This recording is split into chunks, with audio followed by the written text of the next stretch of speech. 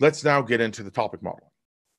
So topic modeling is based off this idea of distributional semantics. So the idea is that you shall know a word by the company it keeps.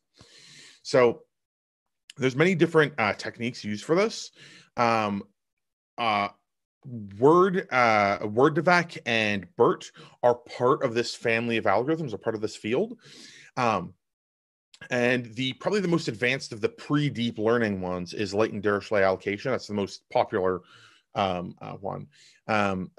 You also frequently see people using sort of classical clustering techniques to do the same thing. The sort of benefit of that is that it's pretty easy to understand what your algorithm's doing. They're usually pretty simple, just about decomposing the matrix. Latent Dirichlet allocation is a more complicated one built on probabilistic models. But we can use it to generate these cool visualizations using PyLDA viz.